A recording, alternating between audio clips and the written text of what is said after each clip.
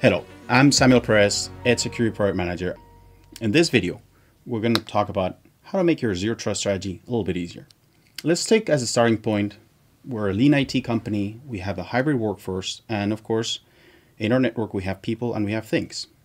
As pretty much everyone, we're trying to adopt a zero trust strategy, and we're going to see here how we have our zero trust principles, right? We want to identify everything. We want to regulate access to everything because of what you are, what device you're carrying, because of your context, not necessarily because you're plugged in this port and that port. And we need to verify constantly that you're doing the right thing and change your access whenever you're not. Good.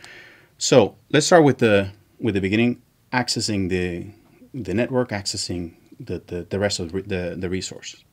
First thing that's going to happen, my computers, my tablets, my IoT devices need to access the network. With Central, we have built-in onboarding capabilities. We have built-in profiling capabilities. We also have built-in ability to identify any type of Ethernet device and assign it a role based on the type of device, not necessarily based on the MAC address, right? So this user is going to come into the network. I'm going to onboard it securely. Very simple workflow. A few clicks, it's all good. Okay, that's great. What about this camera? This camera doesn't have a screen. I cannot easily build that workflow. Well, that camera, I'm going to use like either an MPSK if it's Wi-Fi. If it's wired, I'm going to rely on the profile identification of that device to give it a role, to give it a policy. So we have the user identified, we have the devices profiled.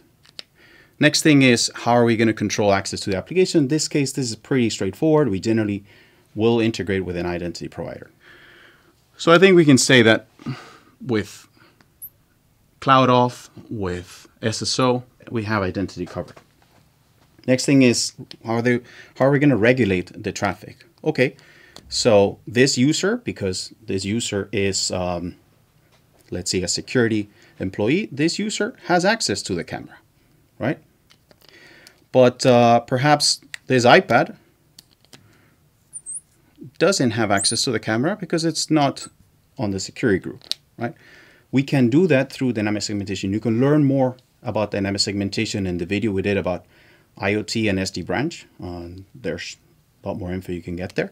And of course, from our website. When we're going to our applications, when we're going to SaaS, internet, we will rely on the communication. We will rely on the SSC integration we have in SD branch, in microband, in S-Connect, sd-wan to, of course, govern what you can do in your SaaS applications, what you can do even in your private apps. So coming back here, we have dynamic segmentation is helping us when we are on site solve the access control.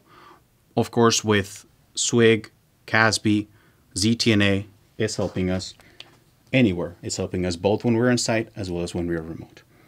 Last part is going to be verifying, validating that what we're doing is indeed what we should be doing and that we're not introducing any risk. When we're doing this access, we're not just simply allowing it, we're also taking a very close look at it, making sure there's no risk around that traffic, right? So IDS, IPS, and sandboxing and all those things are going to protect me when I'm on site. Of course, those same things are going to protect me when we're remote. So to wrap up, we have a simple way to implement zero trust, right? All we need on site is our gateways, our access points, our switches, and everything else is delivered as a service. CloudAuth is living in Central. Our SSC is obviously cloud delivered, and the management of everything is, of course, delivered in the cloud. So this is it. If you want to learn more, please visit our website.